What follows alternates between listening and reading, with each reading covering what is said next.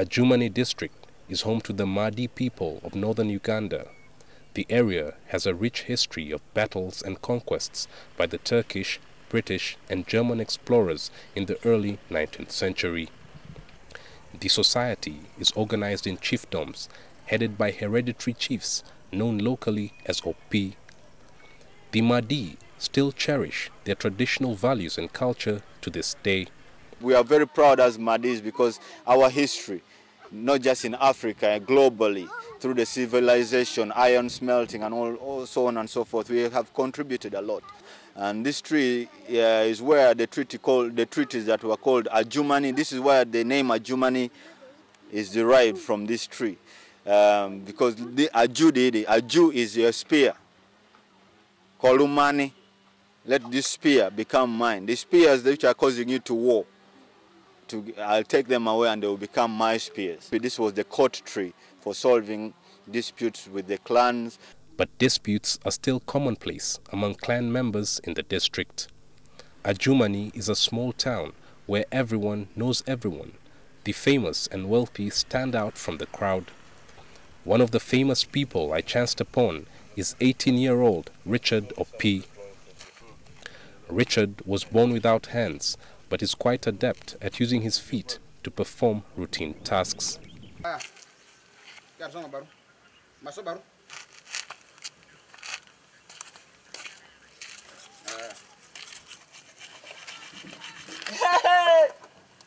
The young man's feet can pretty much perform any task you ask him to.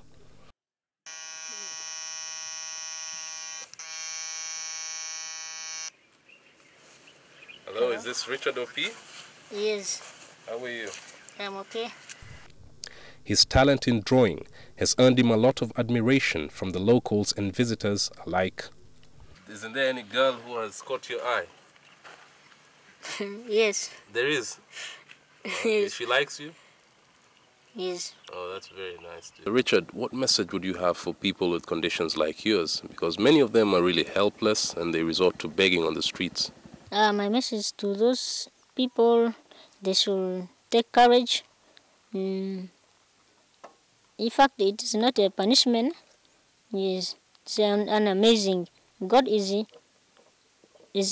great, and He knows what He has created. Yeah.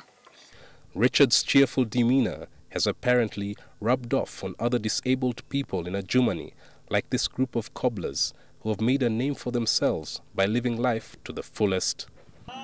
Okay, well, what's your name, sir? My name is Gonkes Richard. Did you say Gonkes? Gonkes. Is that your nickname or your real name? My real name. It's my real name. Mr. Fuzara, tell me, are you married? Do you have any children? Yes, I'm married. I have children. How many?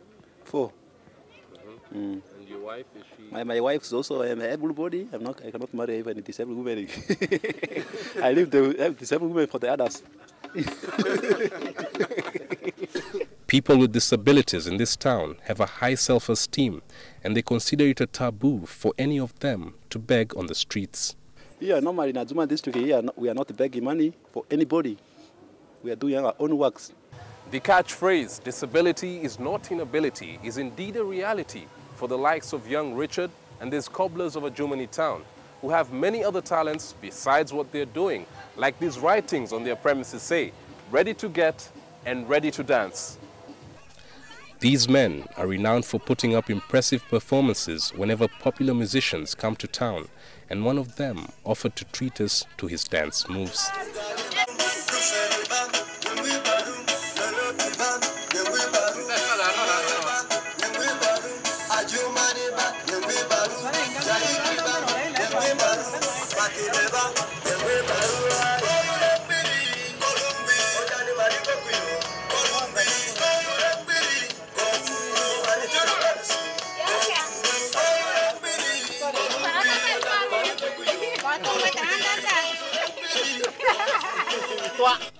A huge number of Adjumani folk are a happy-go-lucky lot who love their drink and the social gatherings that brings them together.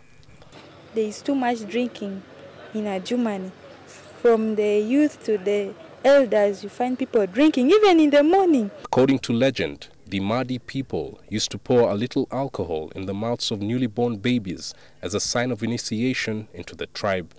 But that rite has slowly faded away with the advent of modernity.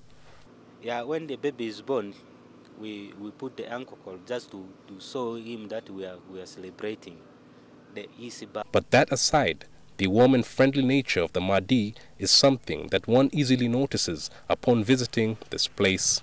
Probably it's the sweltering heat in this district that has gotten right into their hearts. Chris Ochamringa, NTV Connect.